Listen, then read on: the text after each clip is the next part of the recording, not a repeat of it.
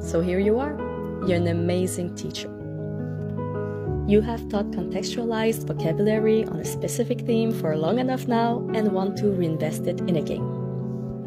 You decide you'll create a Dobble for your students. Dobble is such a simple game, isn't it? Your students can flip 2 cards and there's always only one clipart in common. Yeah, let's make one. What's the big deal? Well, you'd be surprised. The math behind it looks a little like this and like this.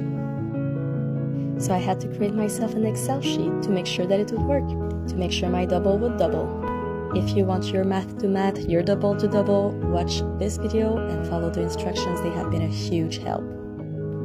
And if you want it all figured out already and not spend hours on creating a Dobble, I've got you covered. Here's an online version of this Dobble, a square version and a circle version. Resource in the comments below. Hope it helped.